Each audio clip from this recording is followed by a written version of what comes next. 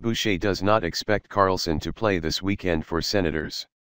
After missing their most recent game against the Boston Bruins, Erik Karlsson will be out of the Ottawa Senators lineup once again on Saturday afternoon when the team hosts the New York Rangers, coach Guy Boucher announced. Along with Saturday's game, Boucher also said that he does not anticipate having Karlsson available on Sunday for the regular season finale against the New York Islanders, even if playoff seeding is still at stake.